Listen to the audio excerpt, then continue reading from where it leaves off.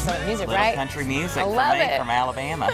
Here in the South, we all know some of the best ingredients often come straight out of our own gardens. With a modern approach to living off the land, chef and author Trace Barnett is here to chat about his debut book, Tracing Roots. I love this. Trace, good morning. Thank you. Thanks so much for having me, and happy pre-Mother's Day. I know, it's coming up. We've got a perfect recipe for it that will really impress Mom. And a perfect gift right here, and too, a perfect I think. gift. Yeah, throw that on in there, too. You can't have Mother's Day without giving your mom some tracing Of course. roots, so. Tell me about your backstory, because I love that you grew up in Alabama. You were quick to leave, head to New York, but then you had a calling back. Yeah, you had to move back home, so I really needed the space. So I grew up in a small town, Brilliant, Alabama, population 900. So if you need to learn about yourself, go up to the Dollar General and they'll tell you all about it. I bet. But you know, I really wanted to come back home and have my garden, and I can, and I have all kinds of menagerie of chickens, pigs, you know, dogs, cats, everything. So I came back home and, you know, pursued the modern approach to living off the land. So here we are. And you've got a yummy recipe for us here. I do, yeah. It's Manchego cheese biscuits, and it's so easy to make, and it's so easy to tailor it to whatever crowd or, you know, whatever part of the season it's in. And this is your great-grandmother's recipe. It is, yeah, with a little modern twist to it. So we're going to add some Manchego cheese and some chives. So what we have is 2½ cups of all-purpose flour.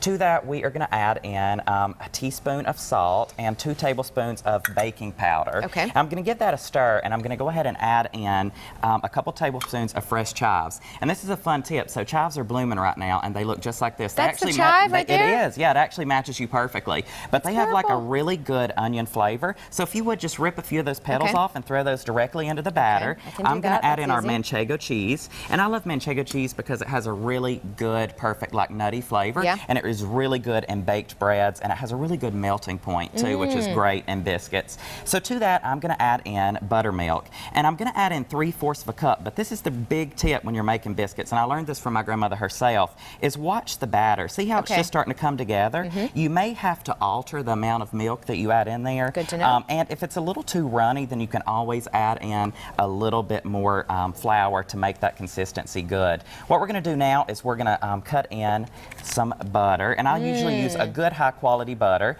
Fold that in. Things. Butter, cheese, all of it, cheese, herbs, a little bit of everything. And as you can see, the batter just comes together, and you want to take this, when it starts to just form like that, you know it's ready. Yeah. Put it on a floured surface, roll that out, and use a biscuit cutter. And we do have a final product here. You have the final product, yeah, and I love to top it with some fresh in-season tomatoes. It's just really beautiful, and you know what? If you really want to take it to the next level, why don't you go ahead and pair it with a nice tomato jam there in the front. Tomato jam, you're speaking my language. Okay, and I want to talk about this book too, because I love what you did with, you broke up the seasons in the South. I did. 7 seasons with cooking and gardening. I did, yeah. So, you know, the South, especially in Alabama, if you don't like the weather, then wait till the next day. I mean, you can grow stuff all the way up until December back where we're from, and here in Georgia too. Yeah. So the 7 seasons makes it really tangible to kind of have on hand what produce is in season then, what's not in season, and I think it's really helpful when you're trying to like source those ingredients or grow them to have them in their denoted season. And if you're starting off with trying to get a garden started, I feel like this is the best book. I loved flipping through it. It is, yeah, and we have add-ins on gardening, beekeeping, raising chickens, foraging, canning, storing, drying, so a little bit of everything. All of it. So even if you're not a cook, there's a little bit of everything in there. Like I said, a good Mother's Day gift. It is, the Trace, perfect. thank you. I can't wait to try these. They look amazing.